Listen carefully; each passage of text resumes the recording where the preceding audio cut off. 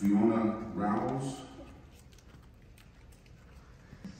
I'm here today because I saw in the news that there might have been some issue with the housing security funding coming up, roughly $100 million short.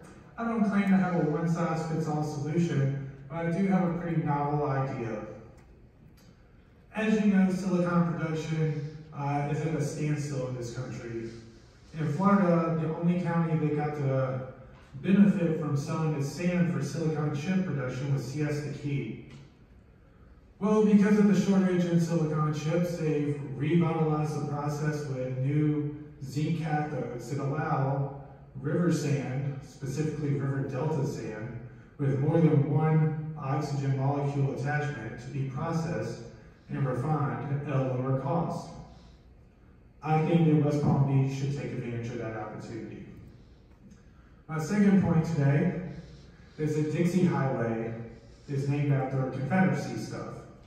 I would really like it if we didn't have a road named after Confederacy stuff.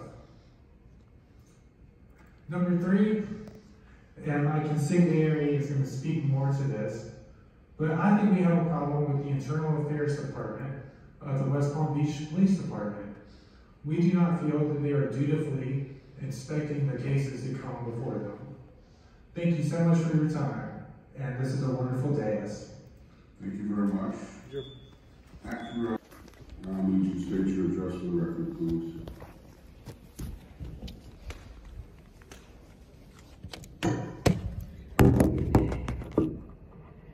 Hi, my name is Acura Amanda. I live in West Palm Beach, Florida.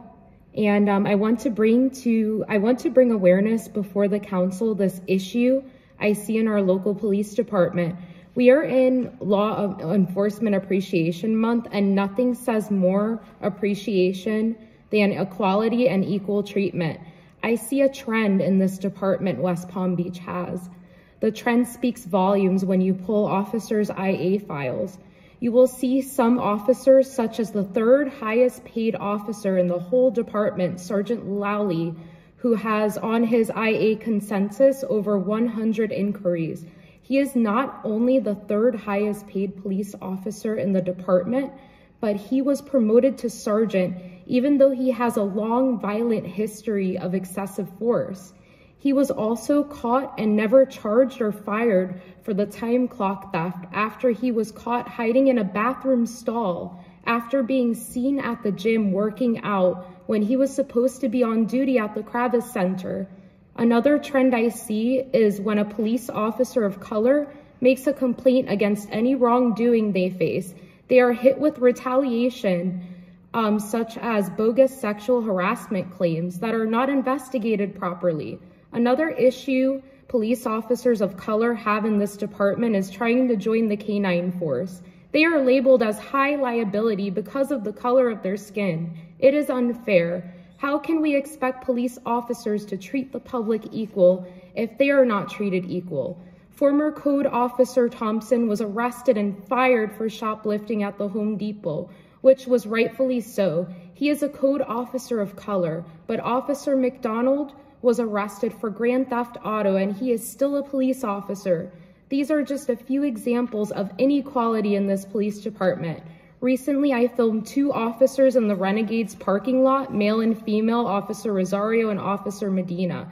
They were seen most of the night loafing around, hiding behind vehicles in the parking lot, sharing the same insulated thermos. On that same night, they were getting paid $75 an hour by this business owner to do absolutely nothing. The same night, a violent, viral fight took place in that same parking lot, and they were nowhere to be found. After this incident, I placed a public records request for BWC that even showed female Officer Medina canceling out a call for this fight, jeopardizing the safety of the officers that were at the scene actually doing their job. I, at the time, raised concerns to the lieutenant on duty, but at the time, he did not want to hear it. He even denied and lied to my face that he was the lieutenant on duty. Later, I found out he actually was.